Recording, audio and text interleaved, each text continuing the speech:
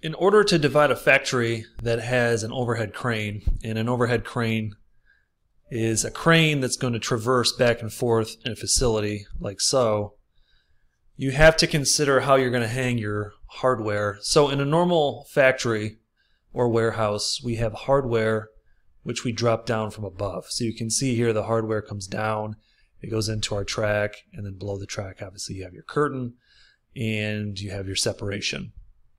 That is not possible in a situation where we have a crane overhead going back and forth. So we have some options for you to divide this type of a factory or warehouse, and we'll go over those now. The three options that we see as most common are, number one, the tension cable, number two, freestanding, and number three is a portable setup where you're forming more or less work cells rather than just dividing the atmosphere or a large area. So we'll talk about number one first, which is a tensioning cable. The tension cable system works with a turnbuckle. So you have a turnbuckle, and then you have a steel cable, and then you're fastening it to some fixed object, which is going to have to be pretty substantial depending on the size of your curtain. So usually, if you're having a overhead crane, it's rolling on rails or some kind of a beam system. So you already have structure that's very strong just to hold the crane.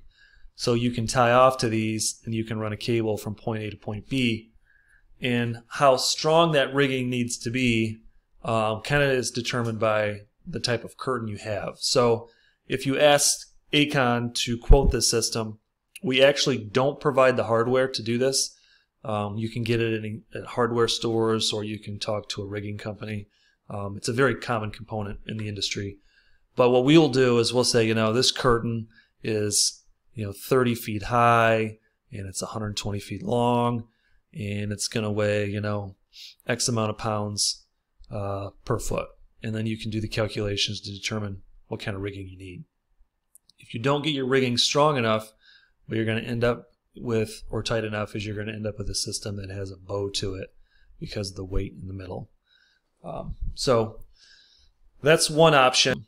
Now freestanding is going to be limited with Acon up to 10 feet in height.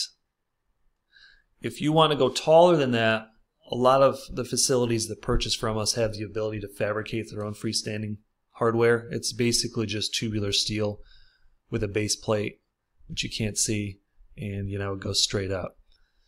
So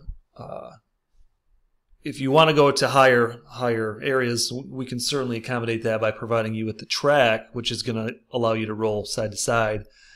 So you'd have something like this. We have our track, the curtain in it, and then we'd have a connector that comes off to the side, and it has a little fitting here, and then your tube would have to accommodate that fitting, and however tall you want that to be. And we can send you the details on that as well.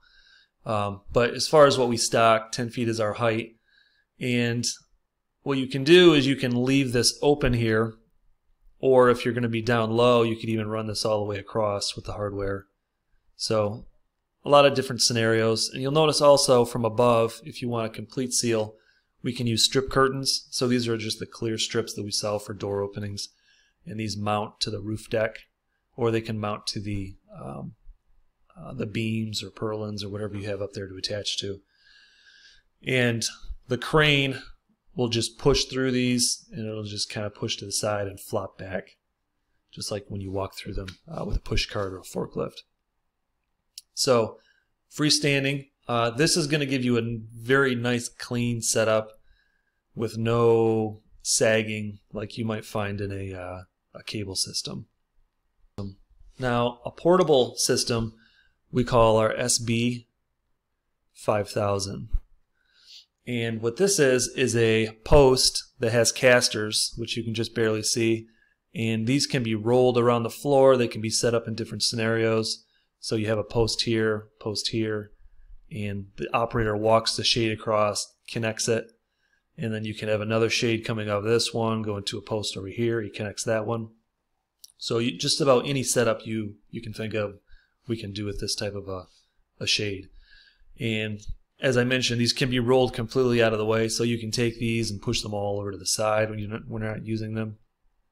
And You can see your crane up here is completely unobstructed, so it can come in, drop material into this cell, pull it up, drop it over here. Or you can retract the shade so the crane can go completely through with the hook, that is. Just a very flexible system. A lot of our fabrication shops purchase these, and it works really nice. So those are the three options. Now, as far as cost is considered, this is the least expensive. This is the second least expensive, and then the most expensive is going to be this setup here. And it's worth noting that these are pretty much different applications. You're not separating an environment with this. You're basically separating workers and processes that are taking place. You're forming work zones. With these, you can also do the same thing. As you can see here, here's a three-sided. But most of the people with overhead cranes are looking to separate one environment from the other. So the tension cable or the freestanding as it goes straight across are the most common. So if you have any questions, please just reach out to our technical staff, and they can help you with any questions you might have.